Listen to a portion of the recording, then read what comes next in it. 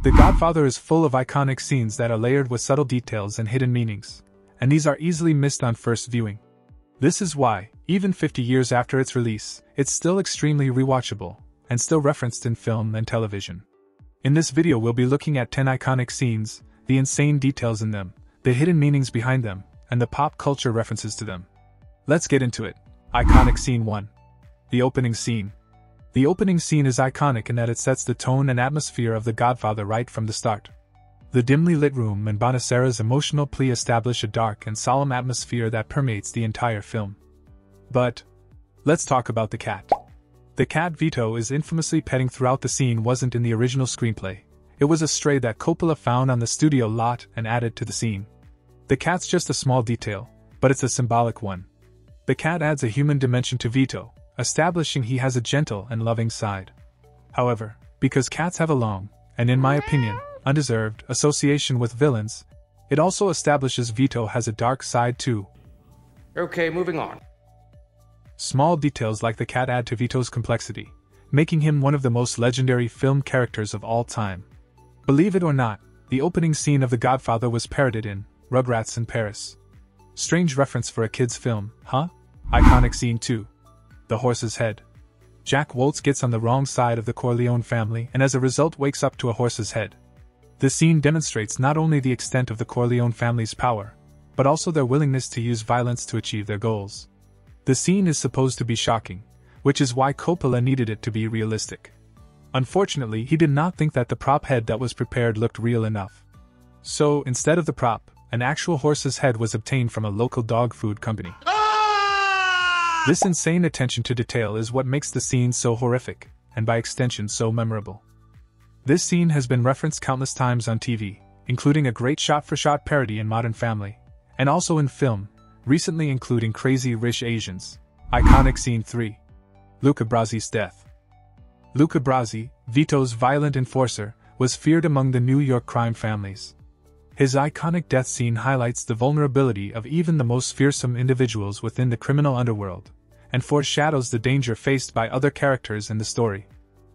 The scene was a major influence for George Lucas, a longtime friend of Coppola, when he shot Jabba the Hutt's death in Return of the Jedi.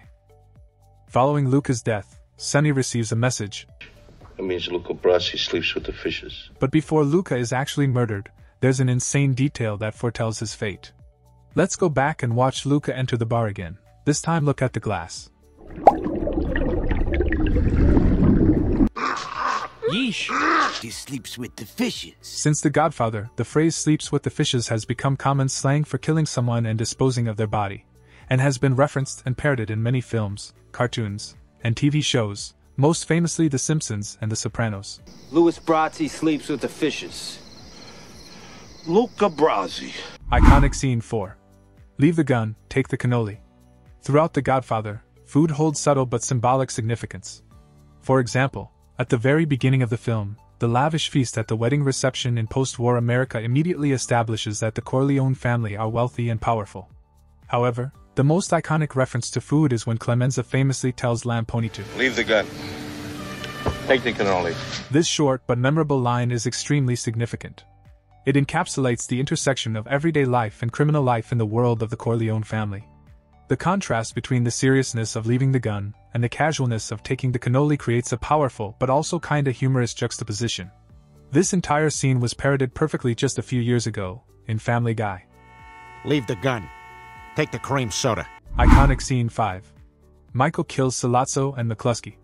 This scene is iconic because it marks not only a turning point in the film but also in Michael's character arc. Up until this scene, Michael is portrayed as the innocent outsider to the family's criminal activities. His decision to take action and eliminate Sollozzo and McCluskey signals the beginning of his transformation from a reluctant participant to the powerful head of the family. The violence in this scene is extremely graphic and realistic, especially the gunshot wound in McCluskey's head. This effect was achieved through a prosthetic forehead. It was filled with fake blood, and at the right moment, a plug was yanked out by the production team using fishing wire, creating the effect you see in the scene.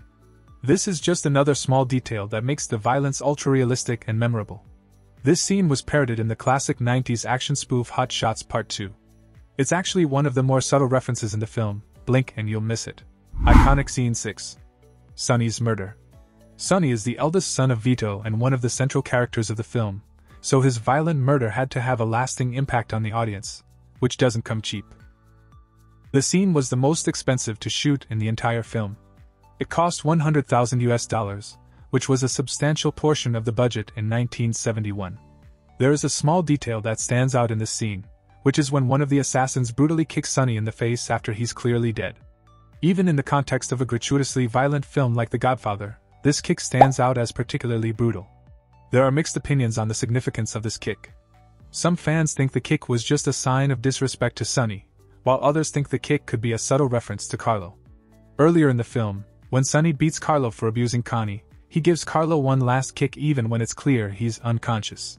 Was the kick in Sonny's face payback, or a hint to the audience to tell us who set Sonny up? Perhaps.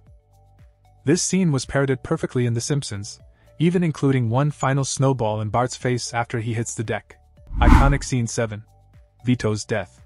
Vito is a complex character who embodies power, wisdom, and honor. As such, his death is a powerful and emotional moment. Shortly before he dies, he peels an orange and uses it to make faces at his grandson. This may seem like a small and insignificant detail, but this isn't the first time oranges appear in the film before something terrible happens. Oranges appear prominently in several iconic scenes, usually signaling forthcoming death or danger. For example, there are oranges at Waltz's dinner table before the horse's head appears in his bed. Vito is buying oranges when he is shot, and when he falls the oranges scatter into the street. According to the set designer, the oranges were simply used to add some much-needed color to otherwise dreary scenes. In other words, any symbolism was purely coincidental. However, since The Godfather, the oranges of death have become a recurring trope in TV and film, influencing scenes in Breaking Bad, Lost, Point Break, and The Sopranos, among others. Iconic Scene 8. The Baptism. The baptism is one of the most iconic movie scenes of all time. The scene cuts between Michael at his nephew's baptism, and his henchmen carrying out a series of brutal assassinations. In this scene it becomes clear that the metamorphosis of Michael is complete. He has evolved from a war hero and reluctant outsider in his family's criminal empire, to a ruthless mob boss who will stop at nothing to protect his interests. The juxtaposition of the baptism and the murders is a powerful visual representation of Michael's transformation, and highlights the duality of his character. This scene was parodied to great effect in Modern Family. I do renounce them. It also served as a major reference for the Order 66 scene in Revenge of the Sith. This scene cuts between Palpatine declaring himself as Emperor in front of the Galactic Senate, and a brutal galaxy-wide massacre of Jedis. Iconic Scene 9. Michael confronts Carlo. This scene exposes the depths of Carlo's betrayal and highlights the consequences he will face for his actions. The lighting in this scene is perfect. Notice that Michael's face is shown half in shadow and half in light. This small detail symbolizes that he's hiding something. Don't be afraid, Carlo. Come on, you think I make my sister a widow? And we all know what happens to Carlo. The Godfather is widely regarded as a masterclass in lighting and shadow. They are used throughout the film to subtly show the emotion of characters. For example, in the opening scene, Vito is sitting in a dark, shadowy room, which symbolizes how the mafia operates in secrecy and darkness.